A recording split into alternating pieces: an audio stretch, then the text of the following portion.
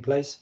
Thanks, Russell. So we've got apologies from Sophie Black, Emma Colgate, Mike Flaxman, Phil Gilbert, Harkamel Heron, Graham Nuttall, Barty Patel, Pat Scott, Jim Sinnott, David Spraggett, Kathy Wagstaff, Sue Whelan Tracy, Sue Warner, Roger Weddell. John Holland will hopefully be joining us about 2:30. Okay, thank you very much, Sarah. Any new declarations of qualification for office or declarations of interest? Could you please raise a digital hand for me? Sharon? Yeah, I've signed off the form with Sarah. Just to let everybody know, I am actually a trustee and on the committee for the League of Friends of Warwick Hospital. Okay, that's great. Thank you very much, Sharon. Anyone else? Sharon, if you could take your hand down, that would be great. Okay, we'll move on then. As I said, the minutes of the meeting held on the 9th of November will need to formally ratify at the next meeting. But are there any amendments that colleagues on the Council of Governors who are on the call today would like to make? Could you please raise a digital hand? I don't see any digital hands raised, so I'll take them as accurate, subject to final ratification at our next meeting. Then in terms of matters arising, we have, just bear with me. Minutes do go on, so comprehensively done are they. We did just have one, which was the Safer Discharge Group, and Adam was asked to check the outcome of the compliance with the criteria-led discharges and feedback to governors. Adam, you did that, did you not? Yes, we fed that back, Russell. Okay, super, thank you. Are there any matters arising that colleagues feel I've missed? Okay, well, this part of the agenda is for me to make a few sort of remarks. Building on what I said earlier, we are incredibly busy at the moment, and we do appreciate the forbearance of members of the public. Our A&D teams are very efficient with the work they do, both particularly for our young people who come to us. Most people who come to an A&D are young people, but also our frail elderly. But we are, I think, coping better than most when it comes to the industrial action. We are coping better than most when it comes to the general challenges of winter. And we are coping better than most, definitely, when it comes to our financial outlook, all of which we will touch on during the course of this agenda. We are still focused on our key priorities of working more closely with our ICB colleagues in terms of integrated care, particularly at Place, and we will touch on some of that later. We continue to make very substantial investments, as you will have seen if you visited the site recently. The estates team under Sophie Gilk's leadership are doing quite extraordinary things at squeezing a quart into a pint pot, to use vernacular, whilst moving things around the very constrained site that we have. So really great assets being laid down for the future. We don't get everything right all the time, and we are very aware of that, and we do apologise when we do get things wrong. But generally, I think the citizens of Warwickshire can be proud of the trust and the work that it's doing day in, day out to look after your healthcare needs. So without further ado, and we've got the opportunity for questions later, we'll move on to the assurance items. And Sarah, thank you for standing in for Harkamel. It's appreciated. Harkamel's taking a well-deserved rest, and I'm sure you will make sure you take your holidays as well, Sarah. So the first is the future of cancer services in Warwickshire. Over to you, Sarah. Okay, so I'm a bit closer because my microphone can be a bit dodgy. So the report is as read. So the report covers our current state, our current position of our cancer services. It also highlights some of the things that we've done to change the way we manage our cancer pathways to make the improvements. and it also looks to the future really. So there is quite a lot of detail in there. A couple of points I'd like to point out, the 28-day faster diagnosis standards, which is the standard where we have to provide either you've got a cancer or a non-cancer diagnosis. We have done some, well, the teams have done some remarkable work on actually getting us to the standard of 75%, and we've sustained that for a few months, for several months now. In fact, I think it's over a year, and we're looking to improve that all of the time by looking at the way we manage patients through that pathway. We've also started a piece of work with the GPs, so we're hoping we'll see those come through. We still have a little bit of work to do around the 62-day pathway, but actually as a benchmark compared with other trusts, we're actually doing better than most. So it's not where we want to be, but we are, and we're trying to improve all of the time. So that's it really. I don't know if there's any questions or if there's anything else you'd like me to pull out the report. Well, what worries you most about our cancer services in Warwickshire? I think some of the biggest challenges are reliance on other providers to provide some of the specialist diagnostic tests, some of the specialist treatments. When we've got control over our own pathways, it's remarkable what the teams pull out the bag and what we can do. We can move at pace, but as soon as we have to rely on quite rightly, because they provide the specialist care, then we can start seeing delays, and that can be quite frustrating and a bit of a concern, to be quite honest. So I think that's my biggest worry. It's the things I can't control rather than the things that we can do internally. No, thank you. Callie. Yeah, and thanks, Russell. I just had two questions. One is the report says that the trust provides services for specific tumor sites. In these sites, lung cancer, I don't think shows there. So the trust doesn't provide cover for lung cancer patients, or these patients go elsewhere? No, we do provide cover for lung cancer. We provide up to diagnosis. But obviously if they need surgery, then they go to one of the big cancer centres. So it's usually Coventry. If I've admitted those from the report, that was my error. I apologise. Yeah, and my second question is that with Coventry, I don't know, it seems like when they discharge patients that live in Coventry, because obviously community services in Coventry are not provided by the trust. North Warwickshire obviously is covered by the trust. Have there been any issues with these referrals? Because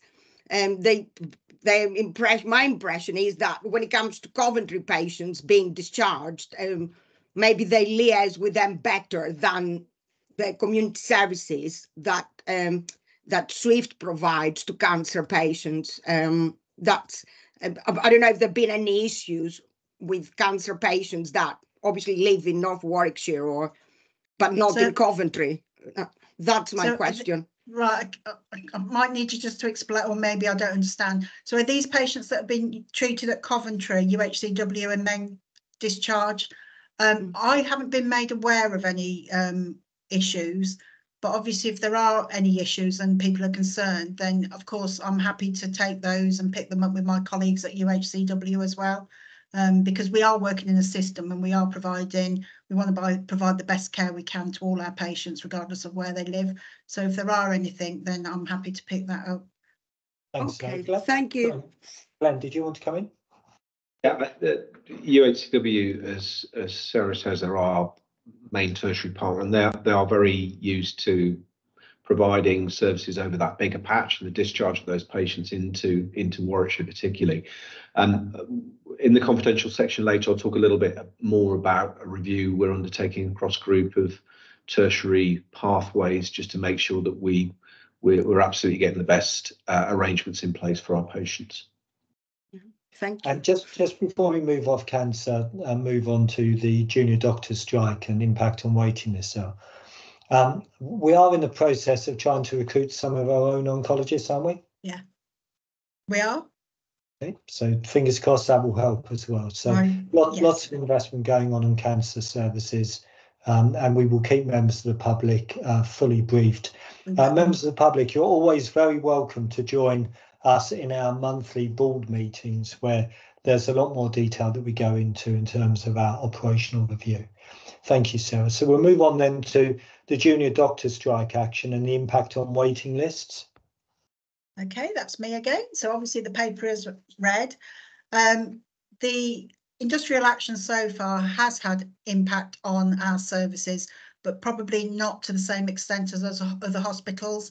Our operational teams and the clinical teams have worked really hard and closely together to mitigate against losing, cancelling patients or, not being able to process, get people into our clinics on time. The numbers are in there. It's more than we would like, but as I say, it could have been a lot worse compared with other trusts. And certainly we've maintained all our cancer services. We've maintained clearance of our waiting list backlog. So, working together as a whole trust, actually, we have managed to mitigate a lot of the industrial action. We are at the moment planning for the next set of industrial action, and we're taking the same approach about putting our cancer patients first, mitigating any cancellations, and those plans are being developed at the moment. But obviously there is it wouldn't be fair to say there hasn't been an impact, but there has.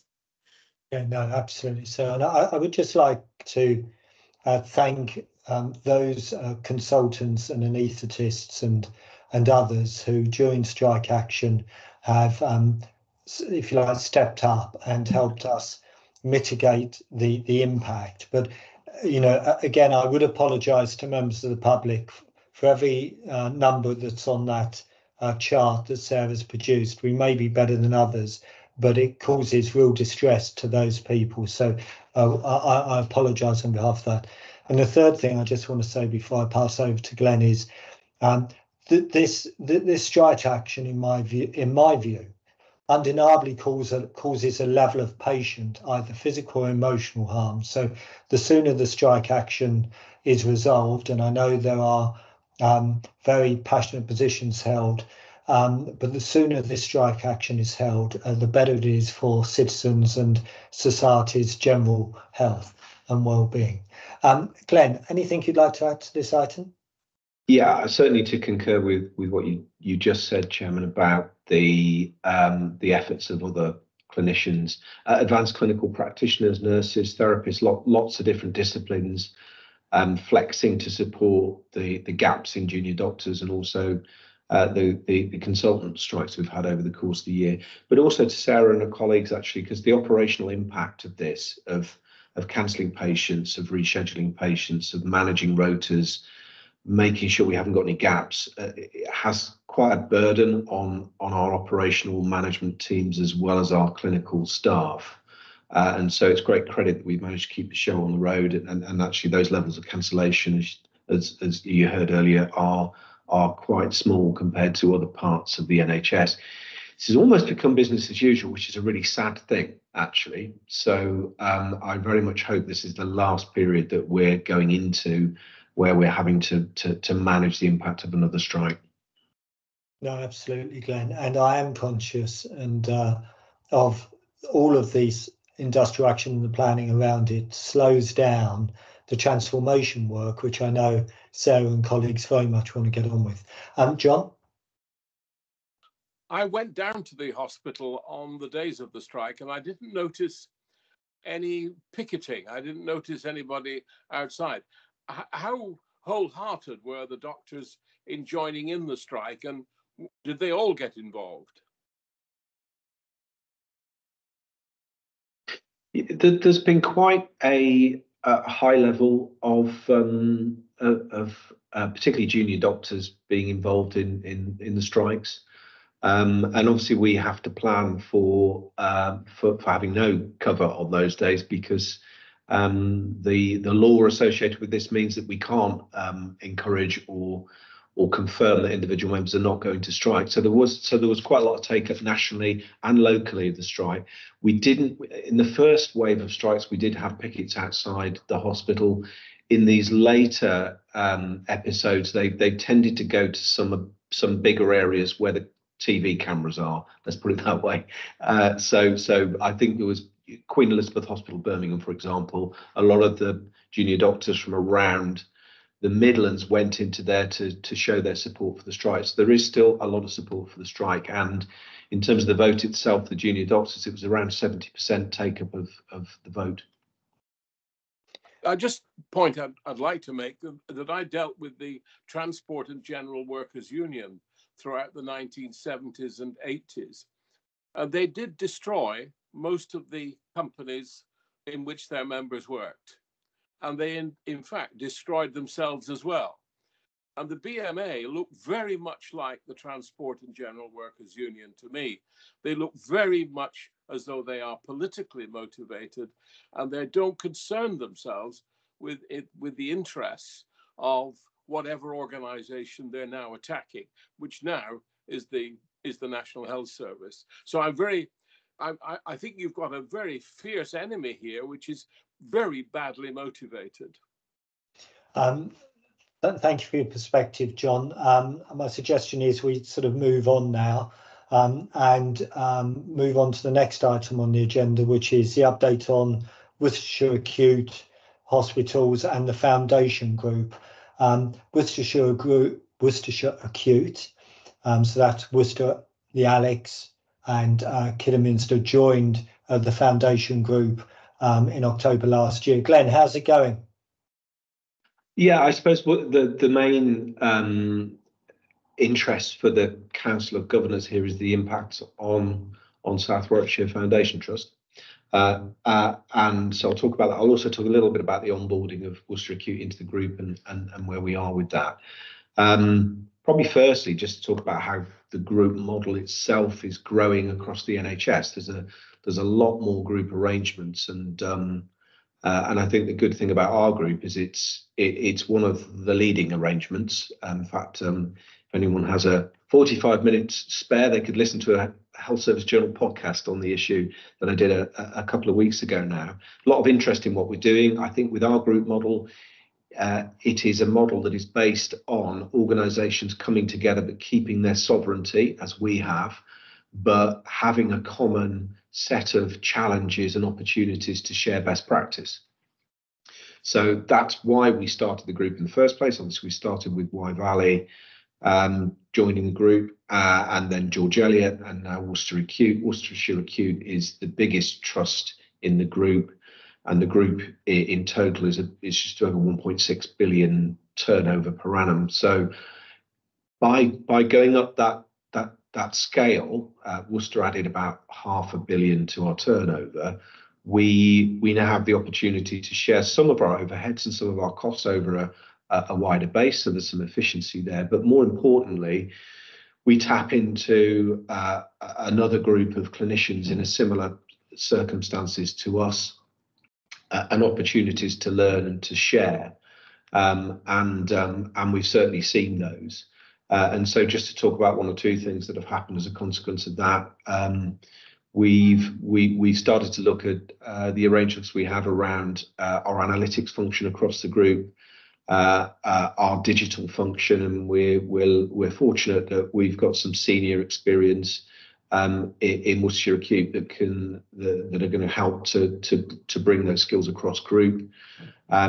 We have already had a couple of our 4 boards meetings with Worcester Acute colleagues present, and hopefully some of our governors have the opportunity to witness that and to see some of the areas where there's opportunities for us to share.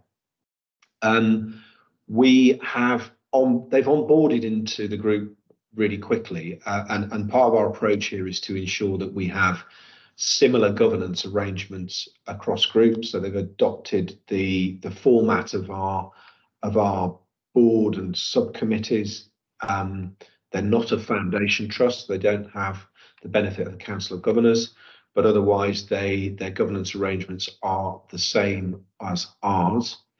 And also the executive portfolios, now we've aligned those broadly across groups. So what that ensures is that our chief finance officers can get together and share their learning, and that's already been beneficial to us. So we've got a number of informal forums, but then also one of the things I touched on earlier is the the ability to now look at that scale and use the leverage of the bigger group to deliver better results for all trusts. And two areas that we're looking at now is a review of our fragile services. So that's looking at services that have question marks about their clinical sustainability moving forward.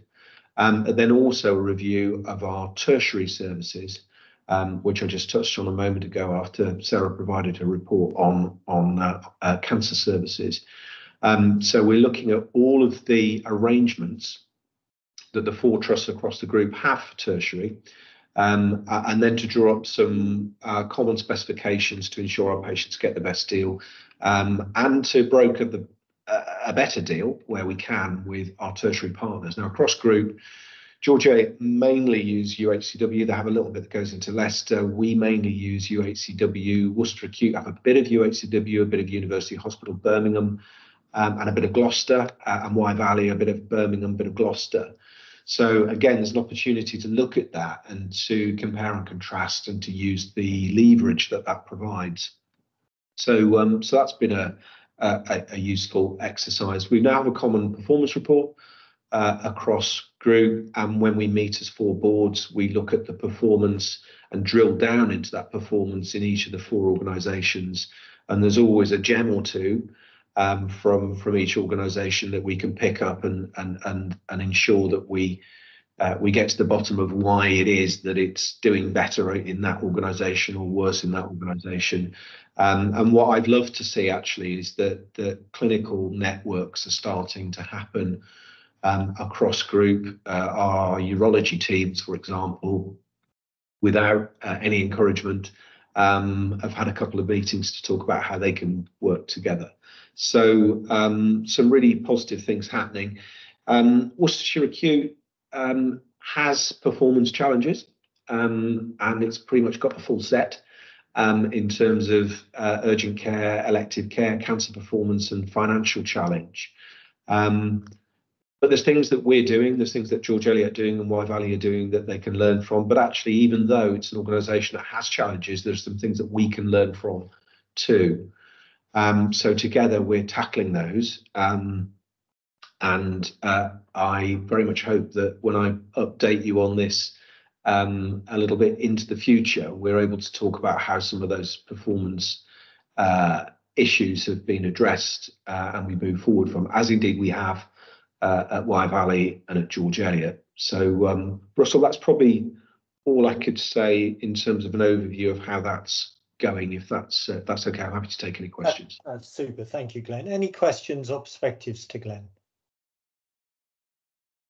I know there was an anxiety in the early days from governors about the consequences of Glenn and I getting involved at Worcestershire, and as I said, it was a case of enlightened self-interest in my view, and I think over time that will prove to be the case. We certainly get less ambulance conveyancing transfers from Worcestershire than we used to. So we'll move on then to the operational assurance status update report. And Glenn, cunningly, this has got Adam's name at the bottom of it, so I'm not sure if Adam's delegated upwards or whether Glenn's going to delegate it down to Adam. Glenn? I'll do this one, although I'll thank Adam for pulling together the report and for the execs for their contribution to it. I might pass it to one of these meetings, but we didn't agree that one today, so I'm happy to, well, very happy actually, to present the report because it's a very positive overview of where we are as an organisation, and as you said at the start of the meeting, in the context of a very challenging set of circumstances. You mentioned urgent emergency care and the work of our A&E team. We keep hitting new records in terms of numbers of attendances in our A&E, and that also includes some ambulances coming to us from further afield because we hand over ambulances very rapidly at Warwick, which we're very proud of. But credit to the teams that they managed to keep that performance up there with some of the best in, as you say, some of the best in the Midlands and some of the best in the NHS. We've had industrial action. We've got challenges financially across the NHS, and we obviously will talk about our finances later. but the wider financial challenge that public sector faces has implications on demand for us, as does the credit crunch in the community. So these are difficult times, but as you look through these objectives, I won't go through all of them. You can see that in addition to keeping the show on the road, there's quite a lot of strategic change going on across the organisation. This obviously maps back to the objectives we agreed with Council of Governors at the start of the year, and shows at this third quarter of the year that we're pretty much there on all of the objectives that we set. There's a couple of areas that are amber, and there's an explanation for those in there. There's one red area, which I'll mention in a moment. But lots of green, lots of improvement in areas that we set about to improve. Another indicator of that actually that will come through quite soon will be, there's a big focus here on staff well-being, flexibility, recruitment. You will soon see in the public domain the annual staff survey for the NHS. It's embargoed at the moment, so I'm not allowed to smile about it, but I will be smiling about it when it comes out, because there's lots of really good things in there to celebrate, and it will show Swift as one of the best trusts in the NHS again, and we still hold our segment 1 status, and we still have our outstanding rating from the CQC, so lots to be proud of, but also lots of things that we're still trying to improve upon. I won't go through everything. You see some work on management development, flexible working, the improvements in time to hire around recruitment that are signalled there, improvements in our staff turnover rates, some development of new roles in line with the National Workforce Plan, the innovative work we're doing on the community recovery service in terms of improving discharge for patients into domiciliary care, which is one of the features as to why we're managing to maintain good performance on urgent care. The operational project looking at avoiding attendances where we can, and different pathways for patients. The only red that I want to just flag with you, actually the other one before I do that, is, as Russell said, there's a lot of change going on particularly on the Warwick side. The elective hub development is a really important strategic development for us. You can see that that's progressing well. It's not just about what we're building on site, it's what we've had to move off site in order to facilitate that build. So that's been good to see. The red area is our electronic patient record project. We didn't plan to implement it this year, but this year we planned to have signed up to the arrangements that have gone through our public board, which would be to put the Cerner system in place. The Cerner system was due to be implemented at University Hospitals Coventry and Warwickshire last year and hasn't been implemented yet, but they are on track for an implementation in the spring. And so we should soon be in a position where we can sign up to following them together with George Eliot to implement that new electronic patient record. So that's why that one is red. Otherwise, we've got mainly greens and a few ambers. And I'm happy to take any questions on any of it, Chairman. Thank you, Glenn, and thank you to the leadership team for all your hard work. Any questions or perspectives to Glenn? David G? Thank you. How is the trust doing with 7-day working, particularly operation? Yes, so I mean, one of the reasons why we have good flow is that we have 7-day services and maintain our assessment of patients throughout weekends and also importantly throughout the 24-hour period. Our elective services mainly operate over the weekdays, but often at weekends we're doing extra outpatient clinics or extra elective lists in order to make the progress that we report here on addressing the backlog of patients waiting. And there's one elective specialty where we will not have delivered on the 65-week promise this year. That is our orthodontic service, and that's not because we are not getting through the the workload in the way that we have in the past is because we now have a much bigger catchment area because a lot of other parts of the NHS have stopped providing orthodontics. So I think one of the constraints to further weekend operating, David, would be theatre staff. It's quite hard to recruit and retain theatre staff. And so you can see within here 1 or 2 initiatives that we've put in place to address that. But otherwise, if you visit the weekends, you can see a lot of activity going on. Thank you, Glenn. Thank you, David. Callie? Right. Yes, thanks, Russell. Just a couple of questions. One is the Leading Empower Organizations program. Is that applies to medics or other clinical groups can also do the training? I have another question as well. You want me to go ahead or? So sorry, Callie, could you repeat the question? Repeat. Okay. Yes. There is on number 1 objectives that you offer training, 3-day leadership program for the Leo. Yes, the Leo. That applies to medics or other groups as well. So there are training programs for other groups. Leo is specifically for nursing staff development, and has been a program that's worked really well. Yeah, I mean, we've got some leadership training for medical staff that we're doing across the group. So there are other disciplines being trained in that way, but Leo was piloted for nursing staff. Right, and that training is delivered by a company or other or a university, or is it how it's done? The training, I mean, so. I think Fiona might be able to help me on this one. I think it go on, Fiona. Well, so Leo is based on a national programme, but we have trained internal facilitators. Okay, yeah, thank you. Right, I'll go to the other question because I know it's not much time. Objective number 8 is enhancements to internal data and information processes.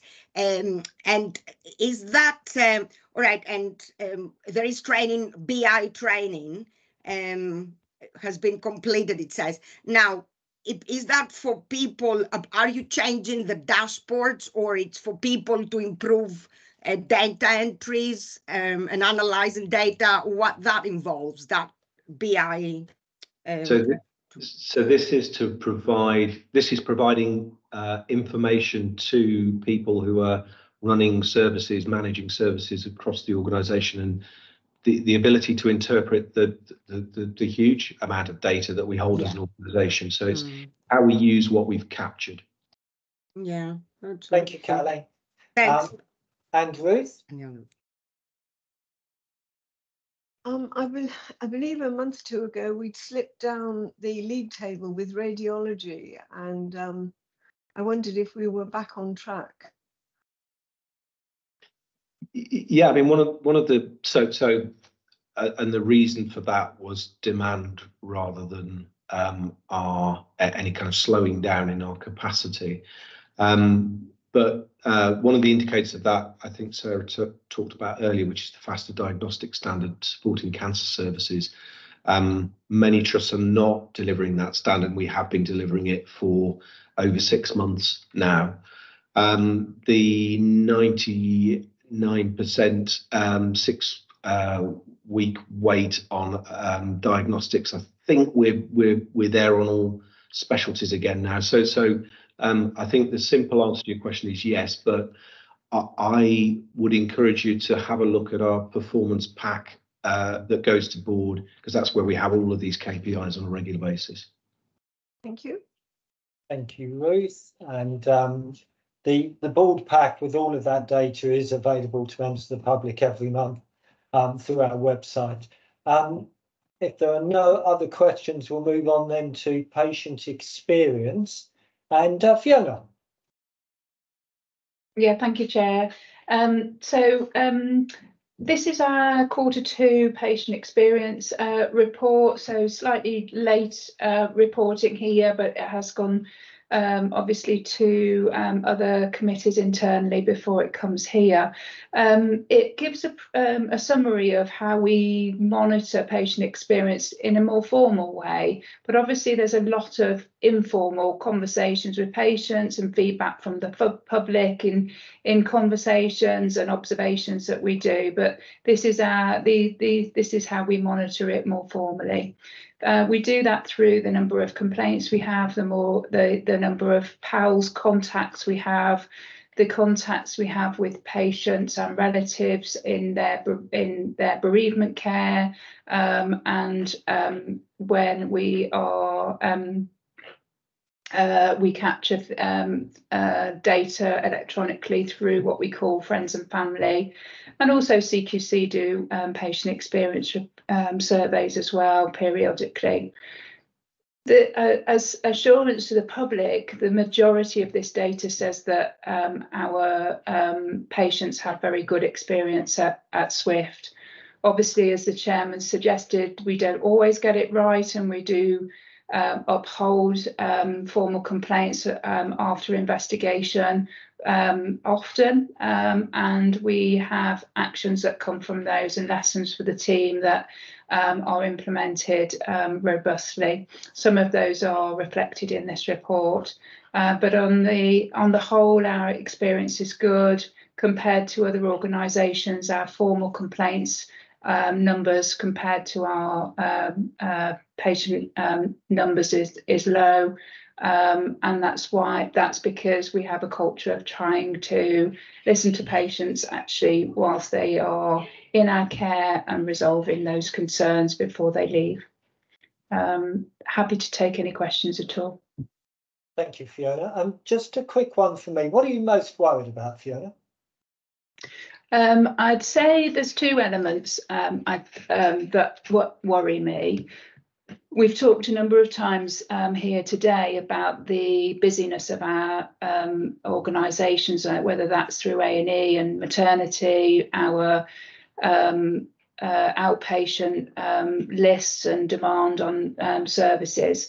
And I think when we are so busy, if you're running a hospital at 110% and you've got a very full A&E, there is a urgency to discharge people. And the communication can sometimes feel rushed to patients and relatives because we need to get them out with some urgency and back to their home, which is the right place for them when they're not acutely ill and they can be recovering at home. So I think that that's a very fine balance that our clinical teams tread every day to get that communication right. The other aspect I'd say concerns me is the ongoing number of people that come into our services and remain in our services when they're dying.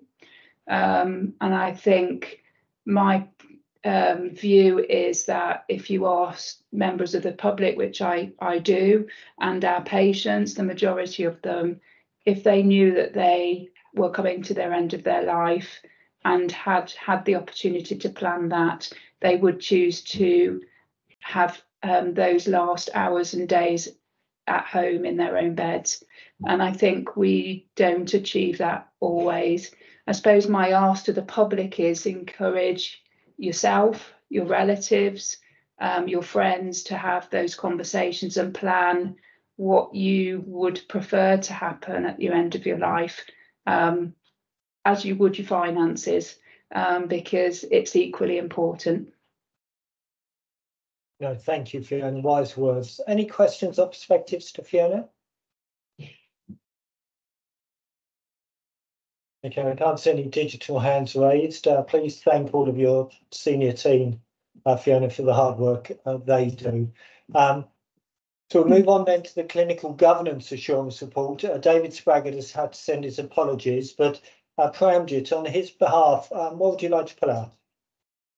Thank you, Chair, and good afternoon, everyone.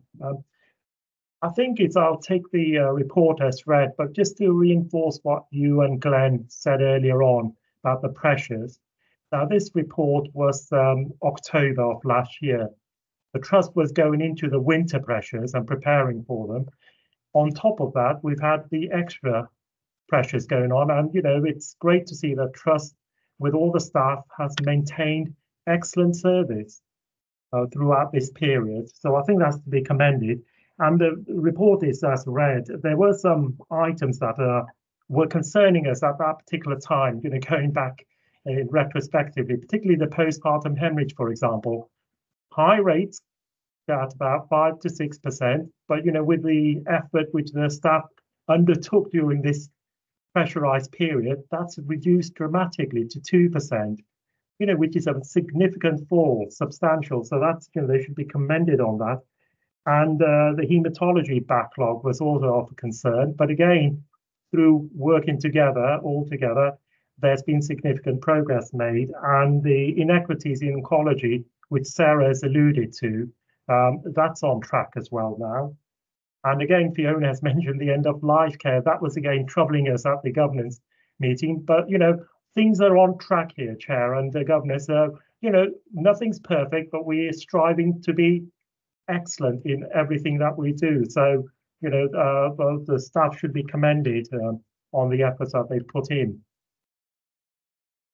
Fantastic. Thank you, Pranjit, and thank you for that summary report. Any questions to the Clinical Governance Committee and Pranjit as its representative?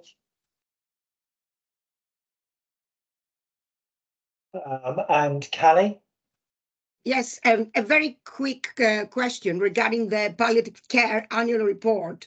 It states there that I don't know, there is an ICB, end of life care strategy, and there's going to be sort of individual plans for all the members of the ICB, a member trust of the ICB. So how far this has progressed, because the way I read it is that each trust needs to do have their own plans in place, and any developments on that. That's Fiona. Yeah, happy to respond to that. So the ICB has in the last 2 weeks published their end of life strategy. So we are as a group of providers and commissioners just digesting that and taking the next steps in terms of planning how we operationalise that. So that should be published on the ICB website, but I'm happy to share it with you if you can't find it, Callie. Yeah, thanks, Fiona. Thank you. Thanks, Fiona. I mean, it should be mentioned that SWIFT is one of the exemplars in terms of its help to the frail elderly, which is obviously slightly before end of life, but our focus on ensuring, as you maybe have heard me say before, that we bring life safely into the world, but we also help life leave the world with dignity is very important. And it's probably worth me thanking our chaplaincy and our volunteers who do phenomenal work with the frail elderly and those at end of life within the trust, as well as our community teams. We'll move on then to the finance assurance part of the meeting. Kim, things are very difficult, challenging, as well as complicated as ever in NHS finance land. How are you seeing things? Thank you, Chair. It is complicated and challenging, I think it's fair to say. I think since the last Council of Governors report, a couple of things have happened. So if I just highlight those key things before I talk about the month 9 position. So since the last quarter, a couple of announcements were made. We managed to secure our share of our winter pressures money, and we also got a share of the £800 million that was released nationally. Now, you may recall that some of the money that was released nationally was effectively Treasury raiding other pots of money that had been allocated to the NHS. So it wasn't new money, it was effectively recycled money. So that obviously had an impact on some of the other kind of funding streams that we were hoping to access. Our share of that 800 million was about 1.6 million, and that was supposed to effectively contribute to the cost of industrial action that had taken place by that time, by I think it was November actually. So theoretically it was to cover the cost incurred to that point. It didn't at no point really cover the true cost that we had incurred as an organisation, but it did help contribute towards those costs. But there was a condition attached to getting a share of that money, and that was for organisations to effectively resubmit their plans by the end of November. And for us, the ask was to deliver a break-even position by the end of the financial year. After a lot of scrutiny, emptying of the coffers, shaking the trees, and discussion at board, we did sign off a plan to deliver a break-even position by the end of this financial year. Although we did make it very clear nationally and to the region that we would not be able to mitigate the cost of any further strike action. Subsequent to that sign-off by the end of November, unfortunately, there were further strike action that took place in December and January, and now obviously the announcement of further strike action in February. And as I said, we've reiterated that we are unable to mitigate the cost of that. So we are now effectively forecasting a deficit position, excluding the February strikes, of about £1.2 million. Having said that, the month 9 position did show an improving position from the reported position back in month 6. So we are reporting for month 9 a £3.5 million deficit. Some of that is reflective of the improving position on agency.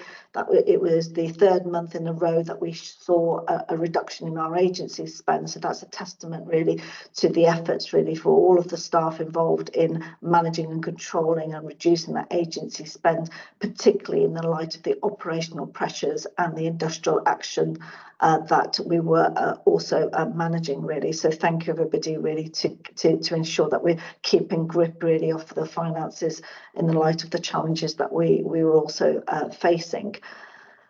So the month 9 position was £3.5 million deficit. We also had to release some balance sheet flexibility to ensure really that we're showing that improving run rate, but we have got a challenge with managing really the cost of further industrial action.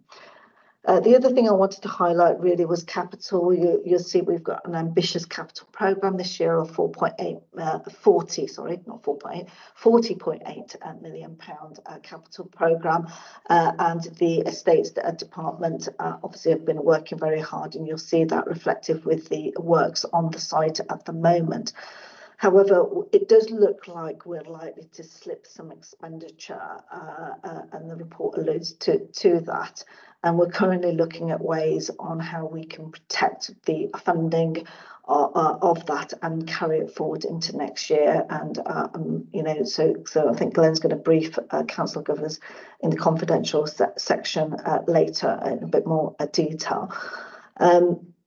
The other update is planning. So we normally have planning guidance issued, usually it's a Christmas present, so it's usually issued on Christmas Eve for us. This year they sent a letter to say, sorry, but we're not going to give you the planning guidance, and it's going to come in dribs and drabs.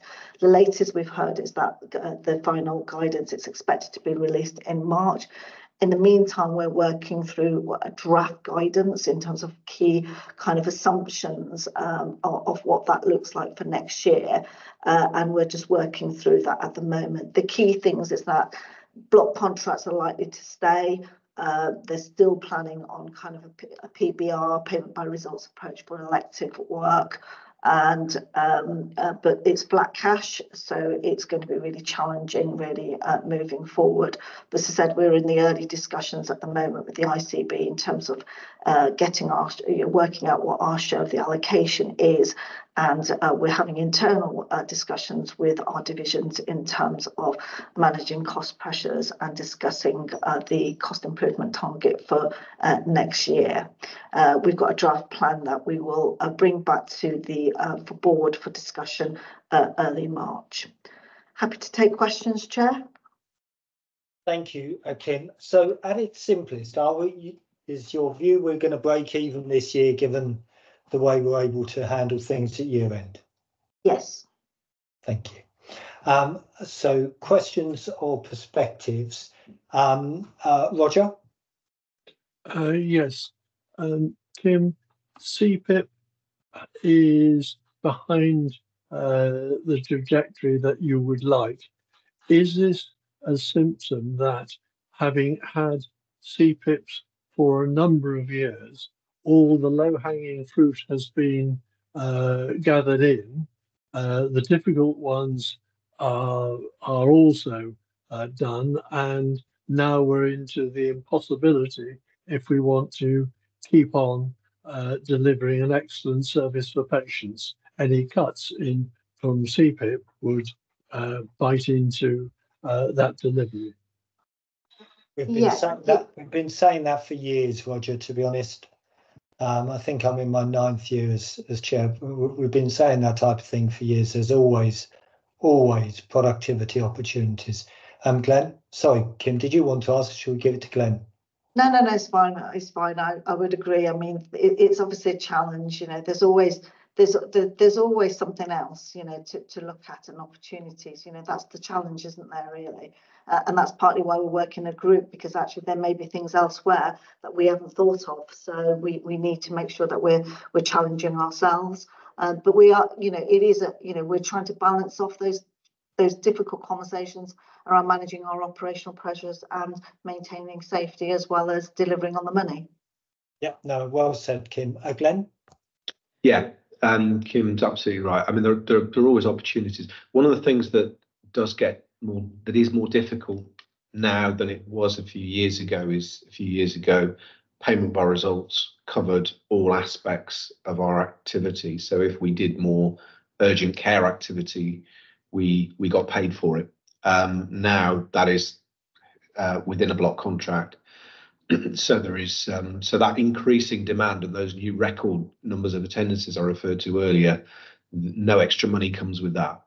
So there's quite a big bit we do isn't subject to activity income adjustments.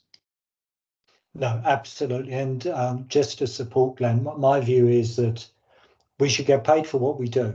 Not block contracts have got their place in certain situations, but in terms of our core activities, we should get paid for what we do. It then provides us with an incentive to do more. Andrew Wilkins, with your forbearance, as you're a member and a member of the public, we do get questions from members of the public and members at the end of the meeting. So with your forbearance, can I ask you to hold on to your question and we'll come back to you later. We'll move on then, if there's nothing else for Kim from Governors, to the audit assurance report. Richard? Thank you. Just picking up on the comments in the chat box from Kim, I think some of the CPIP is getting very difficult in those areas like ED that are working so hard. They've got no room to breathe. So time to spend time thinking about CPIPs and some of those departments is getting very heavy, and things like so they're going by the wayside. And also Kim hasn't mentioned that there's probably about 2-3 million of work we're doing in which we're not getting refunded from the ICB, in that when we're trying to get to break even, things like the diabetes kits we're not getting paid for any longer, and we've got the extra beds in Leamington Hospital we're not getting funded by the ICB, so there's quite a bit there. So coming to the audit and assurance, very briefly, lots of work's being done on on looking at the contract system, and there's a migration to Artemis, so that's ongoing. So we've got a new dashboard that looks at all the major contracts in the system. About in February 2023, we moved to a new system of new recruits in for Swift went on to probationary period. So rather than doing all the checks right up front, we went on to probationary period, and there were a couple of teething problems. We had an internal audit report, and we now know that that's all working. So if anybody comes in, the checks haven't been done, all the controls are in place. Aseptic control, stock control has been an issue, and aseptics, that is ongoing. We were going to deal with it this week in the audit committee to understand what's going on. That will now come to the April meeting, but it's a lot of thought, a lot of progress, lots of input from executive teams, and NEDs are going into it, so we'll get to the right solution. Thank you very much, Richard. Any questions or perspectives to Richard? Okay, thank you, Richard, and thank you for everyone's involvement on the audit committee. We then move on to the reports from governor representatives on projects and groups, and I think this part of the agenda always illustrates just how many areas our governors get involved in. So I do thank all governors for their very hard work on behalf of the citizens. But we'll take the reports as read. So on the Community Diagnostic Centre project update, I will take that as read. I'm not sure Mike Flaxman is with us today. Mike, you're in our thoughts. Any questions though on that update from Mike? Please raise a digital hand. Okay, exciting things coming down the line with that CDC, that's for sure. The elective hub project update. Andy? Yes, thanks very much, Russell. This is on behalf of Graham Nuttall. A couple of points he wanted to make. The new orofacial department is located in Car Park J. It became operational on Monday the 15th of January. The cardiac investigation unit became operational Monday the 5th of February. The clinical element of the dermatology surface is relocated to the former Keith Lee suite, and it was done on the 3rd of February and then became operational on the 5th. And the new cycle shelter and shower facility in the Car Park C opened on January the 18th. And then finally, Stepsnells have installed a freeze frame camera in Car Park A to show the progress of the demolition that's going on. And that's it briefly. Okay, thank you very much, Andy. Any questions or perspectives to Andy on the elective hub work, which anyone visiting the hospital site will see in its full complicated glory? Okay, thank you, Andy. If I could ask you to go back onto mute, that would be super. So we'll move on then to another area where there's lots of work going on, which is the Ellen Badger Hospital site. Mike Wells. Thanks, Russell. I'll take the report as read. It was written a couple of weeks ago. So since then, had a site visit on the 5th of February for the project board and the Stour Health and Wellbeing Partnership representatives. So that was very interesting and exciting to actually get on each of the different floors and see what's going on. All the windows are in, insulation's all going in. And then we had a meeting afterwards on site in the retained building to talk about the partnerships development strategy, which Sophie is keen to support. I suppose the other exciting thing is that as part of starting to get ready to commission the health and wellbeing hub element, we're having a professional partners meeting in March where people who will be actively involved in delivering services in the building will actually get together and start to talk about how they butt up to each other rather than overlap or have gaps. So good. Super, thanks, Mike. And I'm not sure if you took the building shots, which is included in your report, but they really help bring it alive. Any questions to Mike on the Ellen Badger redevelopment? Okay, I think we have apologies from Michael Coker, but the end of life committee report. Are there any questions on the end of life committee report?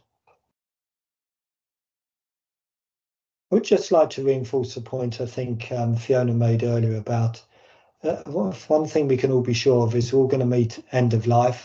I've certainly made sure my wills are written, the way I want my funeral arranged. I put in place powers of attorney, and I am in the process of writing a living will. So it is just an act of kindness almost to your loved ones to put all of that stuff in place. So I really would encourage members of the public. And also just in terms of people who are frail and elderly in our community. It means the world often, if you're a widow or a widower, or you've always lived alone, to have a word of kindness or a smile or a knock on the door to check you're doing okay. So let's make sure as a group of individuals we try and look after one another. Callie, your hand went up as I was speaking. Yes, thanks, Russell. Yes, we all have to do all these things, but it comes down to many other things, isn't it? Dignified death, etc. Now, there's a couple of things that I noticed in this report. My one question that is I don't fully understand this sentence that talks about support and palliative care indicators tool. So all teams, is that all clinical teams need to have in place this tool? And what fast track discharge means, that fast track discharge needs further attention. I don't fully understand this sentence regarding this toolkit and fast track discharge. And also there is an issue with recruiting staff for the palliative care team, but that's all I noticed from this report. So there are a couple of things there. But my question is regarding these indicators too and fast track discharge. I don't understand it. Sorry. Okay, I'm struggling. Maybe I'm a bit blind seeing that in Michael's report. It is the third sentence, end of life committee report, third sentence, third paragraph. It was further emphasized that we were trying to embed the tool into all teams. That's what it said. Fiona? Yeah, I can help with this. So the supportive and palliative care indicator tool is a assessment of people's life expectancy, and that is to help families to identify and people to think about, actually, you may be in the last couple of years of your life. It's a evidence-based tool that has come from Scotland. It's been in circulation for some time, but we haven't always used it to best effect in the hospital. So we are trying to use it to help families to have some sort of prediction of then the time that people have left, so that they can have those preparatory conversations. So that's what that is. It's a predictive tool. It's predictive. Okay. I have to say it's not in my report, which is slightly arresting because I can't see any reference to it. Callie, can I suggest you pick it up with Fiona for more detail for Michael in Michael's absence? Okay, thank you. But I think more generally, helping families understand when we're all in the last 1,000 days, which we all inevitably will get to, just seems to me to be absolutely the type of thing we should be helping families to realise when we're in our last 1,000 days, if we're able to be that predictive. Glenn? Yeah, it's because there are two reports, Chairman, one from the 14th of November, one from the 11th of January. It was in the first. Okay. I tell you can't trust. Thank you, Glenn. Yes, I see it now. Okay, thank you, Callie. Fiona will follow that up. Any other questions on the end of life committee? So we'll move on then to the Falls Prevention Steering Group. David? David G? Oh, you're on mute, my friend. Sorry, right, it's off now. Yeah, I'll take it as read unless there are any questions, please. Thank you very much, David. Any questions to David? Mary? My question was actually, sorry, Chair, my question was a comment about palliative care. Okay, can we come back to that in just a second? Hold on to that thought then, Mary. Any questions to David? Okay, Mary, did you want to come back on palliative care? Yeah, just to comment that at the Medicines Oversight Committee, I'm sure they said that the out of hospital team have done a PSERV exercise and come up with palliative care and pain control as a key theme to work on. So just to tell council governors that there is a big piece of work being done on that. Yeah, and certainly that's something over the years Fiona and I have talked about with commissioners, because it is a genuine issue at end of life to be able to access the drugs to ensure that we're able to leave the world with dignity and not in pain. So thank you, Mary, for the work you're doing on that. Colleagues, happy to move on to the Medicine Safety and Oversight Committee, and with perfect timing, Mary? Yes, me again. I take it as read, except we do want to just pull out a couple of points. I mentioned the PSERV for out of hospital. They've also done a piece of work and identified a theme around medicines and missing medication and missed doses as considered a major cause of incidents, and is now a theme which they will be working on, and there's a plan being put in place. I also wanted to highlight the committee felt that they needed more engagement with the matrons and ward managers and more of a two-way communication. So they're reviewing their terms of reference, and that's a similar situation, similar discussions that we've had at the Patient Care Committee, the Governors Subcommittee. Of interest to governors who've discussed this quite a lot is that there's going to be a dedicated ward pharmacy technician. We'll meet monthly with the ward managers to support housekeeping with controlled drugs. So that's and that they've identified the need for more medicines management training provided by pharmacists. And so they'll be engaging with the pharmacy team to, as I say, provide more medicines management training and support the nursing training team in that respect. Otherwise, I thought it was a very good progressive meeting, actually. Great, thank you, Mary, and thank you for that feedback. Any questions or perspectives to Mary? Okay, we'll then move on to the patient experience group. Sharon, what would you like to pull out of your report? Basically, I have sent the paperwork through, but if everybody wants me to read through the report briefly, is there anything? No, we'll take it as read, Sharon, but is there anything you want to add? No, does anybody else have any questions for me? Okay, any questions to Sharon? No, okay, thank you. Thank you, Sharon. We'll move on then to patient letters, personalisation and M-Star modal working group. Mike, on behalf of Pat. Yeah, thanks, Russell. M-Modal's the toolkit they use, apparently. So, no, I take Pat's report as read, and this team meets on a weekly basis, which if you've read the report, you'll have twigged. So that's an incredible level of commitment from Pat that I'd like to say thank you for. No, absolutely, Mike. And I'm aware all the governors generally work extremely hard, and I'm very appreciative of it. Any questions on Pat's report, which Mike is standing in on? Okay, and that moves us on nicely into, if you like, the future patient portal engagement forum. Roger?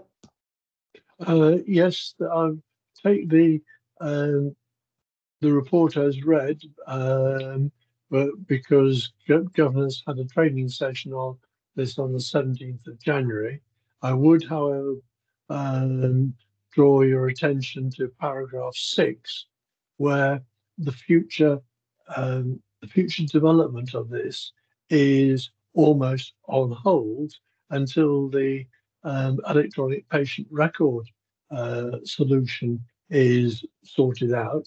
Lorenzo, which we currently use, can't take things further forward. The new EPR needs to, but until we know what everyone's trying to plug into, it's a bit of pause. Thank you, Roger. Adam, is there anything you'd like to add to what Roger said before I go to questions? No, nothing specific, Russell, other than saying we've reviewed take-up of the patient portal recently, and we've still got very high sign-up numbers, and I think we've had some really positive feedback from people who are using it. So I agree, we're held back from doing more until we get the new EPR, but we are making good use of it in its current form. Okay, great. Thank you, Adam. Any other questions or perspectives to Roger? So we'll move on then to Patient Safety Surveillance Committee.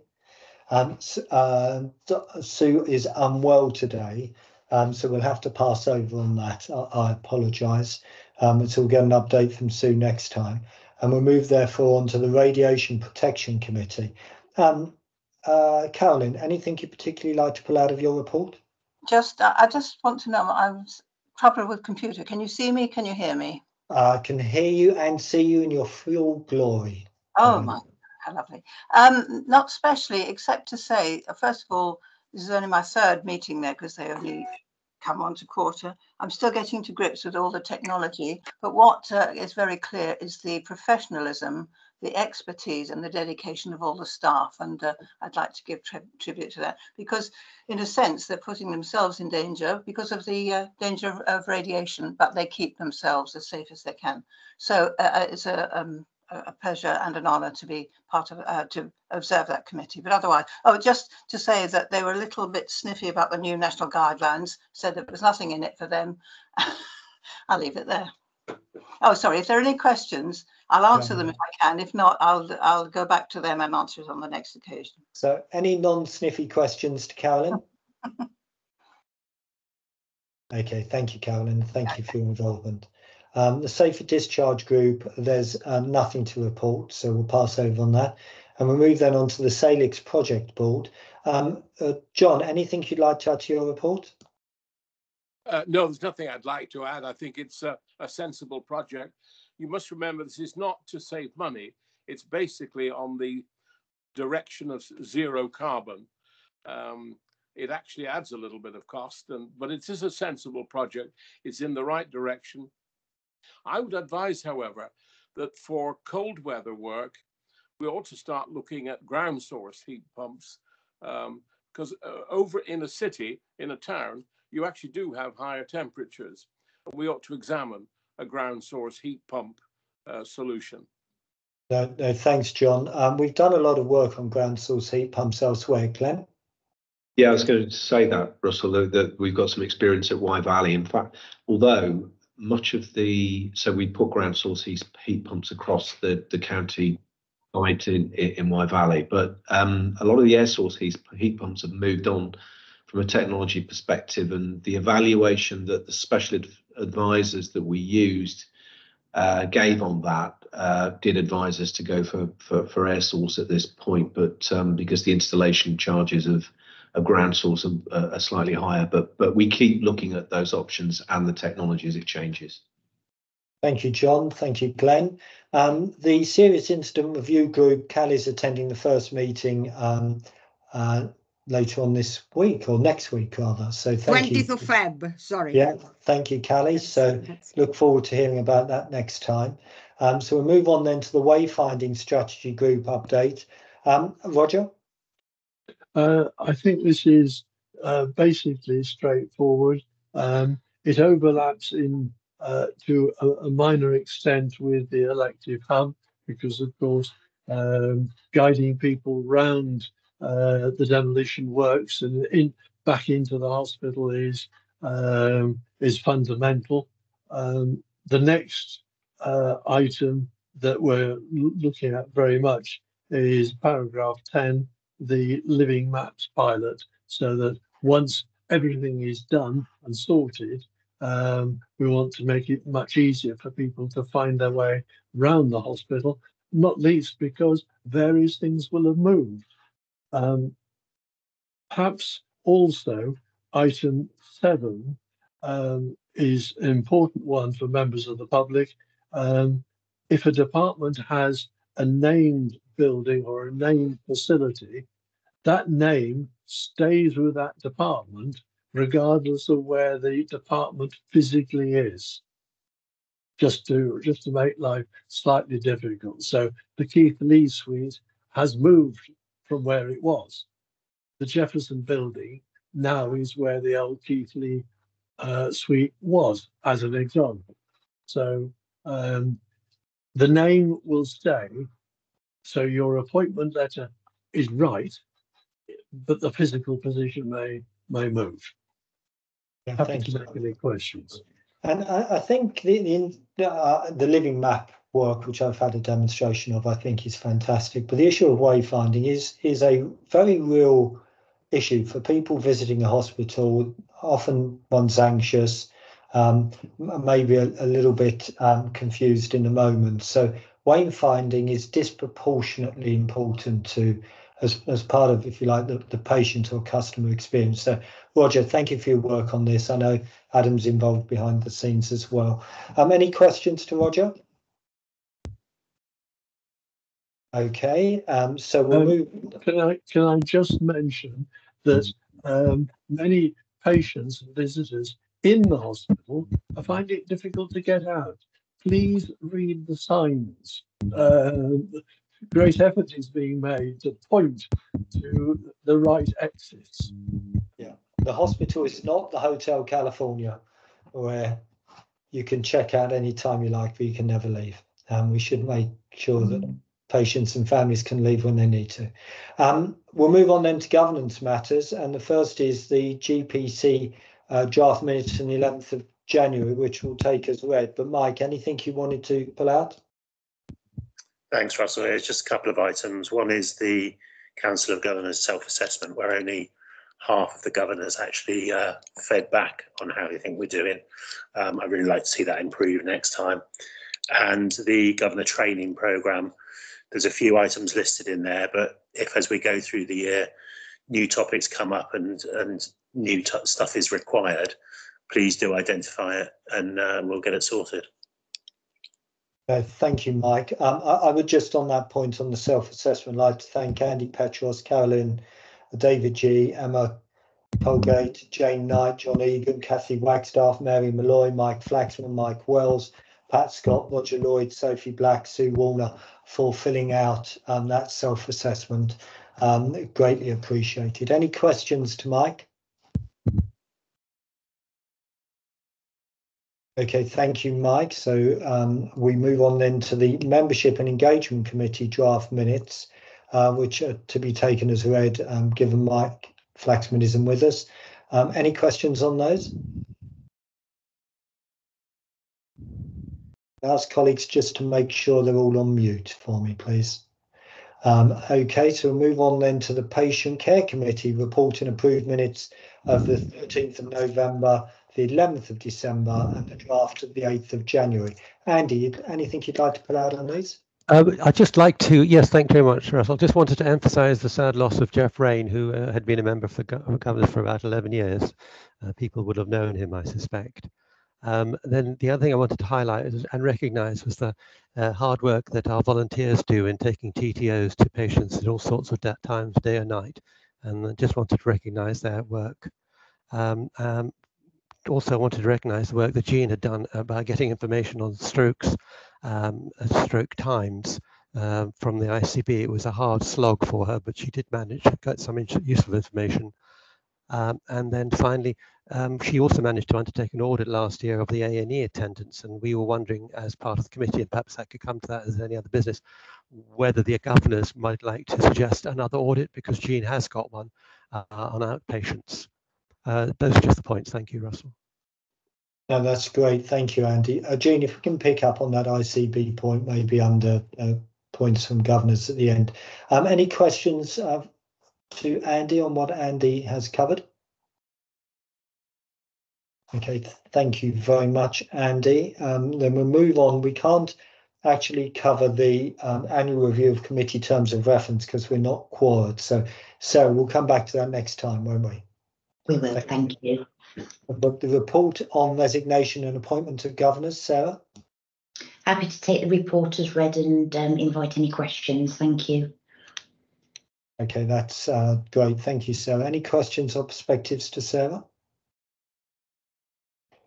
Any other business from colleagues?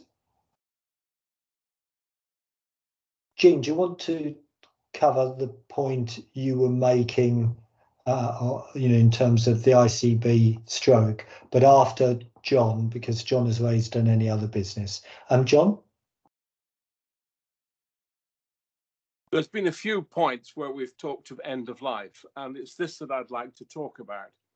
I've been working for some time with the hospice movement, and I must say we've all together done a very good job of doing the best thing of all is allowing people to die at home. And if I were to tell you, over the last 4 months, we've had 14 average people dying at home every month. So great success. But let me come to the second best method, if you don't die at home, is to die in the hospice.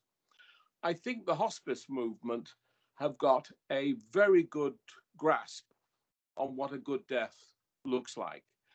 And I have to say, in the quietude of a small hospice, people do get a pretty good end of life. And the problem I'm going to point out today is that at Swift, only half of the people who'd like to die in a hospice actually end up in the hospice. And there's two reasons for this. The palliative care committee have to decide they can go to the hospice.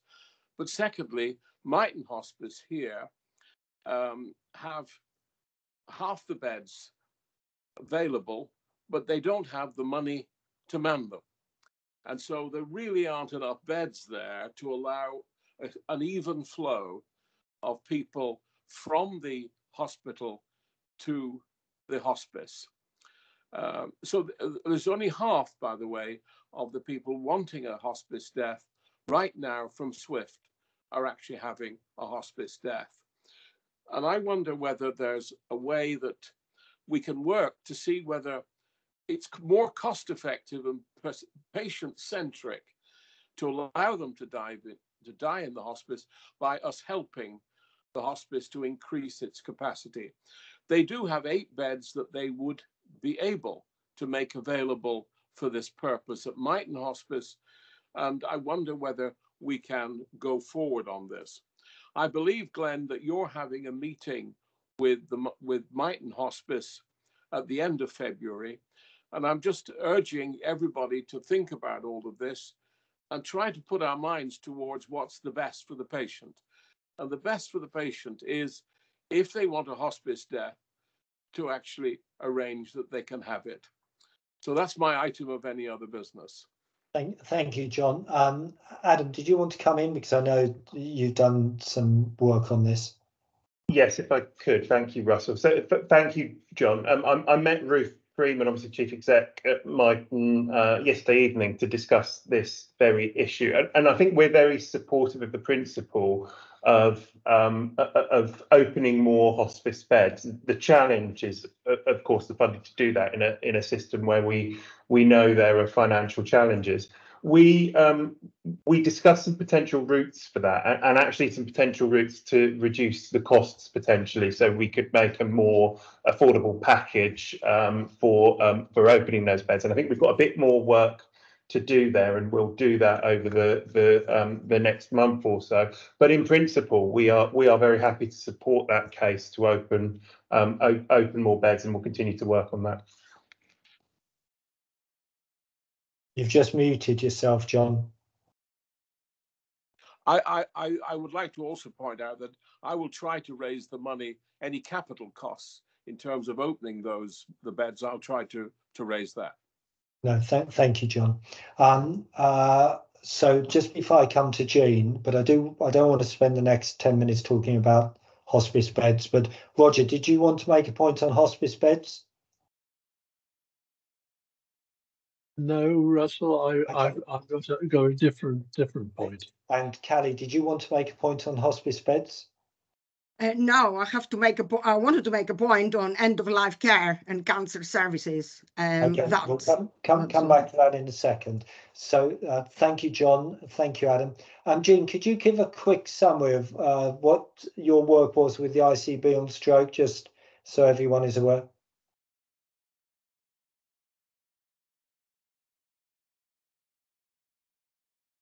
Jean, can you hear me? She just flashed up that microphone's gone, the sound's gone. Okay, Jean, we'll have to do it another time because we can't hear you. I'll move then to Roger. Roger? Yes, my concern relates to TTOs.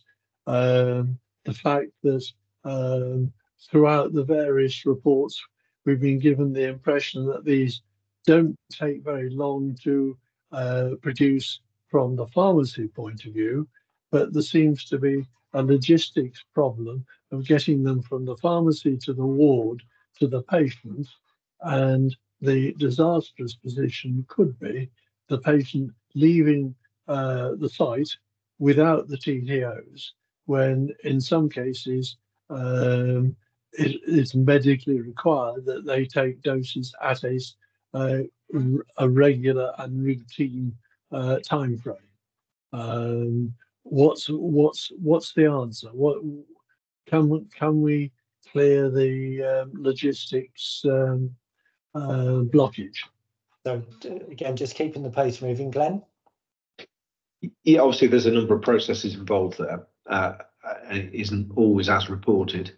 Making sure they've been written up in the first place by the medical team is often one of the things that we find is an issue. But in terms of getting the TTOs from pharmacy to the wards, our volunteers are brilliant at that, and that's one of the services that our volunteer team have been able to expand over the last few years, and I hope will continue to do so. So that's a very effective use of volunteering.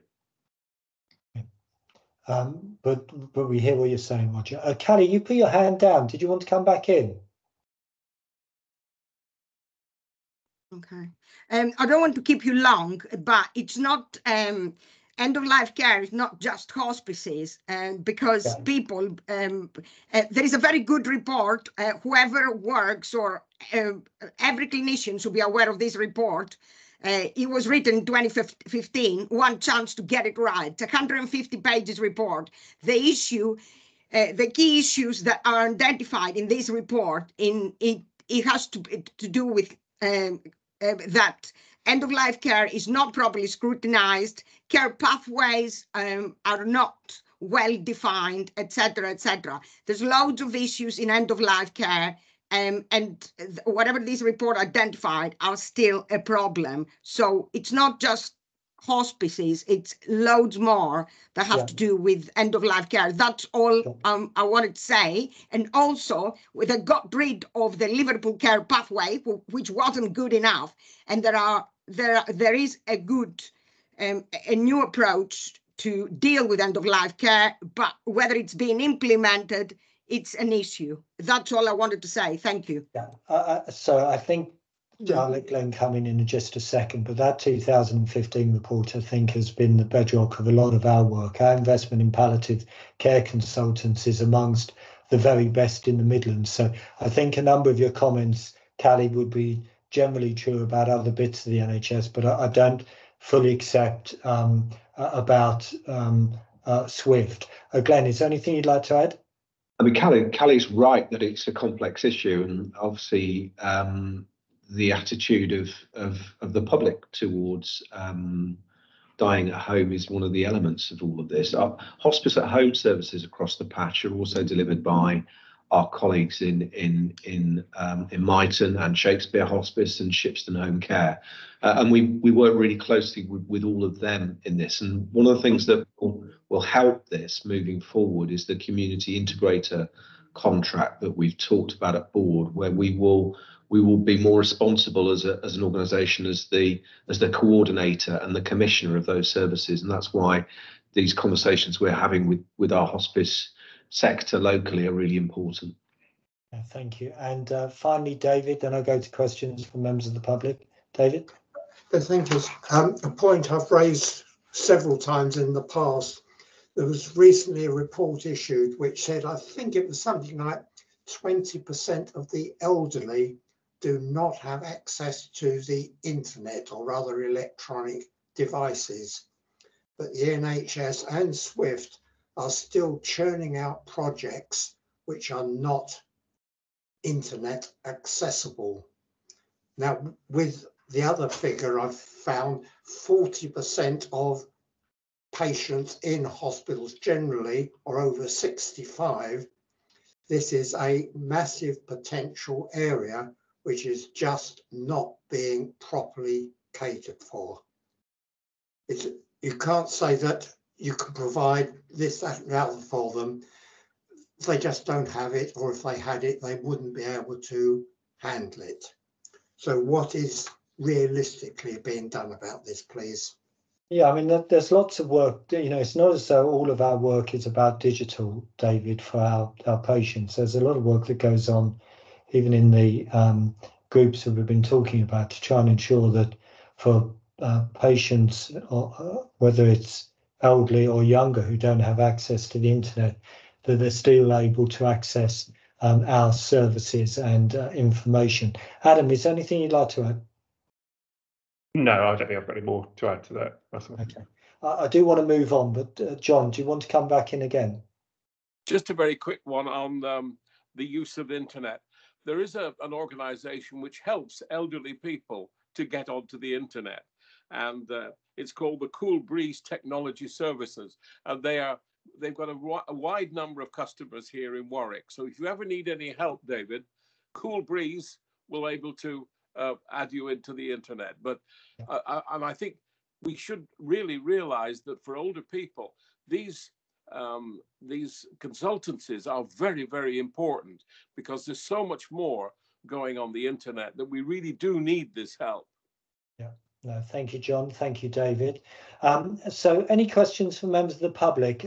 Andrew Wilkins, I think you wanted to ask a question earlier. Do you want to come in now? Or have I lost Andrew? Andrew? I think Okay. Russell, sorry, I answered the question on the chat. Okay, so I didn't realise that. That's all right, yeah. Can we make sure, though, that we do things for minute purposes? Otherwise, there's an issue that the minutes won't be picked up off of the chat. Elizabeth? Yes, I was just going to say about, thanks, Russell. I was just going to say about, it isn't just the elderly, and every group that I sit on within SWIFT, I talk about, it's all ages. 14% of the population now are not connected to the internet, don't want to be, won't ever be, and we can't make them. And, you know, I hear what John says about groups helping, but people don't, and we can't make them. And, you know, I am across a lot of your groups. I remind you all that, you know, it isn't just the internet. We've got to find, and it's difficult to find the balance, but, you know, we're doing our best, but it isn't just the elderly. Thank you. Well said, Elizabeth. Glenn? Yeah, hi Elizabeth, nice to see you, and thanks for the work that you do to help us on all of this. Yes, I mean, we continue to have a number of routes of access into the organisation. I get complaints about sending letters when we could be contacting people via the internet, and I get complaints the other way around as well. So we must make sure that we are not introducing digital inequalities to the population that we serve, and that we have other routes and other support. And that's one of the reasons why we've gone into areas like social prescribing, actually, where we can involve other agencies in helping us to communicate and to help patients to access services, but continue to keep us in check with some of these things, because it's very true that as we evolve a lot of technology, there is a danger we could leave people behind, and we absolutely don't want to do that. Yeah. Any other questions from members of the public? Okay, fine. So I'd just like to thank everyone for joining us. Lovely to see members of the public with us. We'll now adjourn for a confidential meeting, but my suggestion is we therefore meet again at 3:45 on the other meeting link. So look forward to seeing you there again. Thank you to governors. Thank you particularly to frontline teams for everything you're doing, and to the executive teams for all their hard work. See you at 3:45. Bye-bye.